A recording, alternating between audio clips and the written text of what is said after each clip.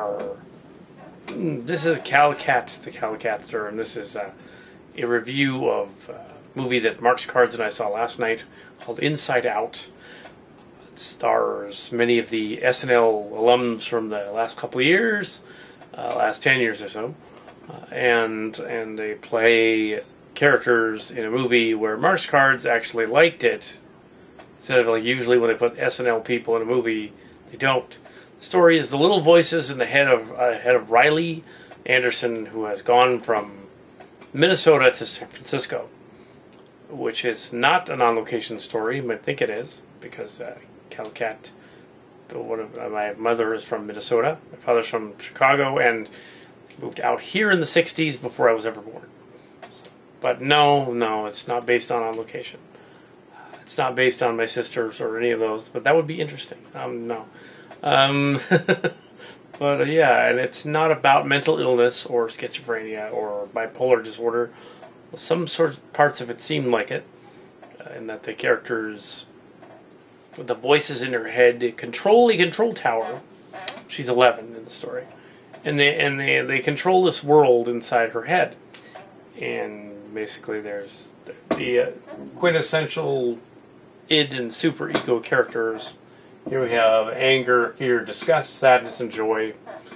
Joy is the main character. Joy and sadness have to go on an adventure because the others have accidentally caused them to fall into the machinery.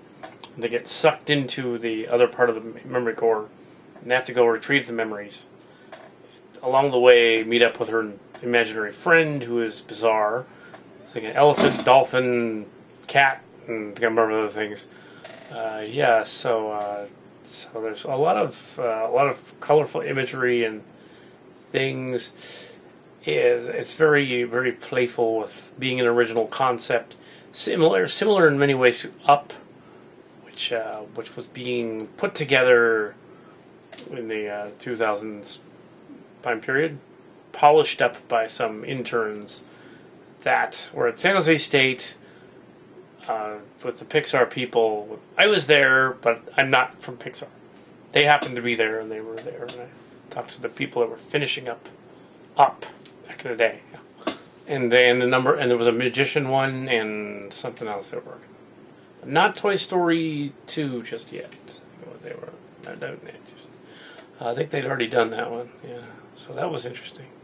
So those names keep coming up in Pixar movies I keep looking for. Yeah. There they are. And on this one, yep, 2 of them are in there, the cast. Yeah, cool. They were in Toy Story 3 as well. And WALL-E. And yeah, so there were other ones.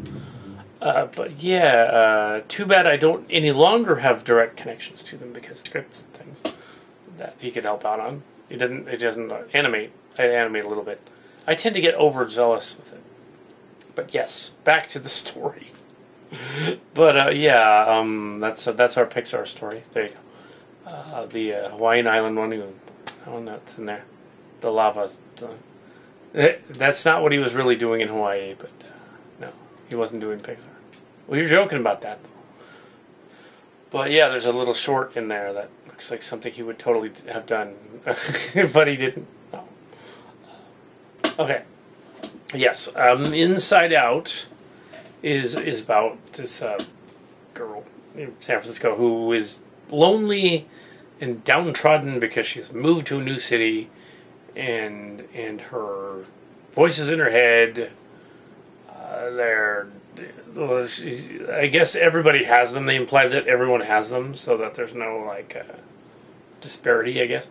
So, but she does, and she doesn't like school, and she doesn't like her friend like dumps her for somebody else or something, and gets kind of dark and sad and stuff. And but it doesn't get as sad as Up did in the beginning. Up was a mess, an emotional mess. It was great, but it was an emotional mess. It's a roller coaster ride. This was not. This was more of a fun emotional roller coaster ride. So that wasn't like you weren't like weeping in it or anything. That was just good. It wasn't like WALL-E, where like for 50 minutes you're like, "Oy, what the heck?" Okay. But it seemed like it. Maybe it wasn't 50. 30. It was like, oh wow, yeah, hurry up a message. Yeah, hurry up with it. And I liked Wall-E. It just had some odd stuff in it. But this one, being, yeah. So, yeah. Basically, that's what happens. So you have the character Joy and Sadness who get sucked into the machinery and have to go to the other world. And when they get inside the brain core, all this other weird stuff happens. Riley wants to run away, and there's this big plot. The actual series of events happens over probably a week, maybe less.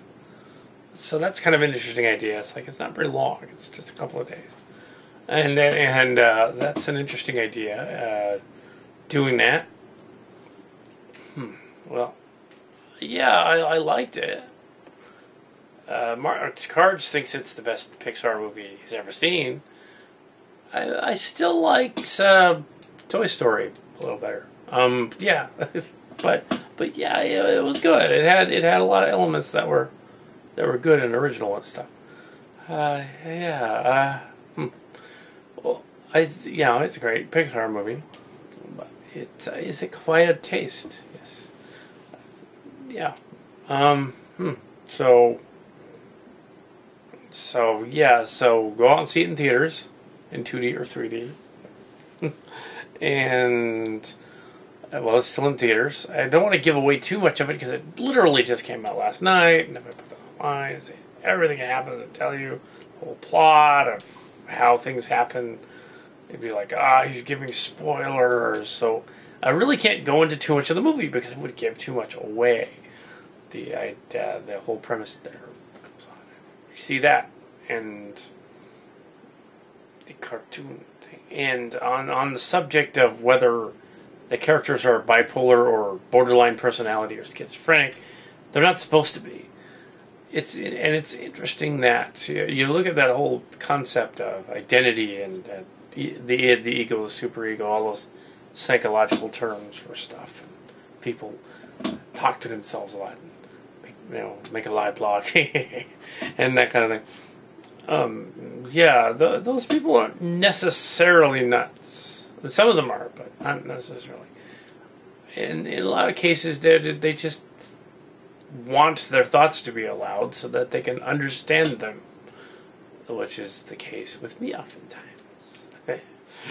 It's like I just need to hear what I'm thinking, which doesn't help too much. But no, it's not nuts. It's just, and often that is the case with people who are autistic. They will often do that, and people who are very drama oriented or acting oriented. Also, like most of in order to be a really good actor, I'm not that great an actor. I'm more of a ham.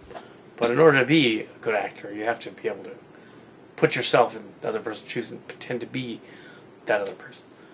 It's not so much a matter of the imaginary friends idea as so much as it is, the concept of being bizarre and twisted.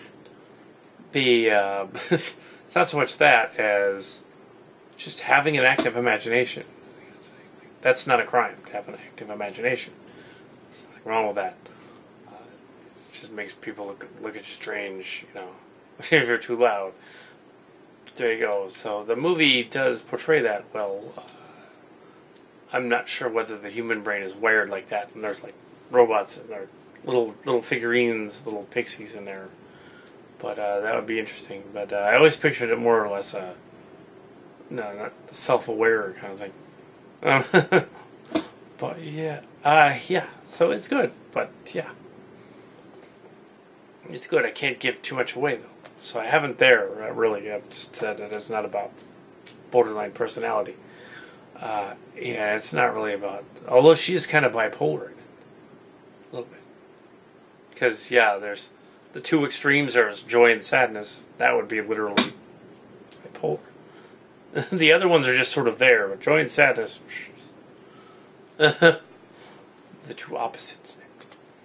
That would definitely be, she's manic depressive. great. So in the sequel, she'll probably be like on Prozac or something. Yeah. Ritalin. And some other drugs.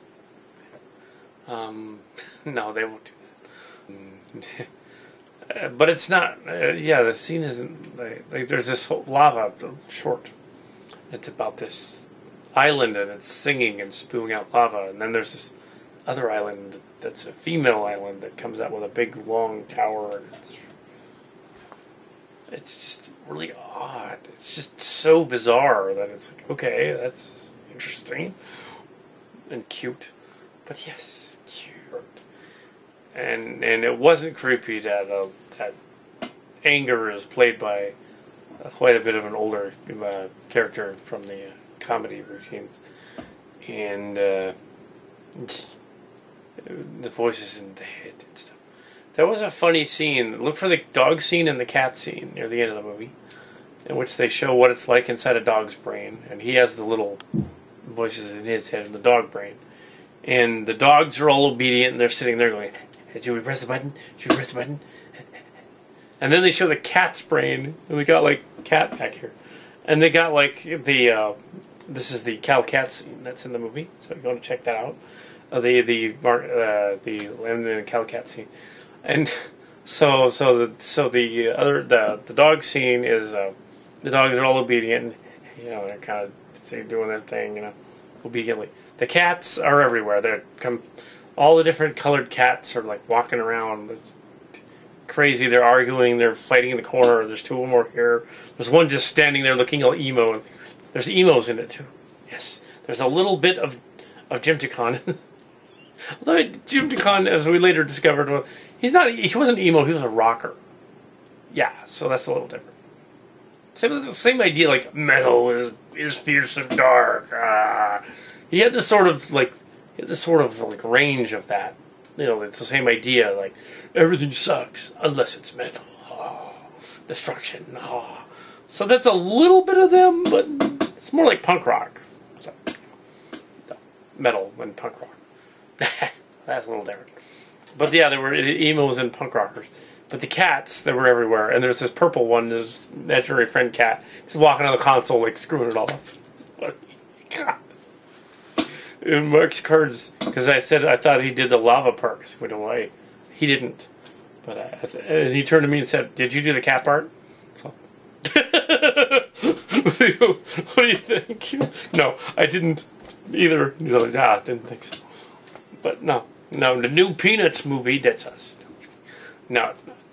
So, the movie that we saw last night, Marx Cards and I saw last night, there is no blog review yet of this, but there will be, of Pixar's latest movie, Inside Out. This is brand new, practically live review for you. Okay, yes. The story centers around Riley Anderson, a cartoon character, and her family who get transported from Minnesota to San Francisco. You might think, yes, again, they have copied On Location, but no, they haven't. No, I did not move from Minnesota to San Francisco. Although my parents did. Yeah, so anyway, I am not Riley, but that would be funny. The idea that the idea of like the voices in your head talking kind of thing, without it being some kind of a mental problem, is an interesting idea. And doing, yeah. The cartoon is not actually about like multiple personality disorder or borderline schizophrenia, although they kind of imply that in the trailer, and yeah, that's not what's going on.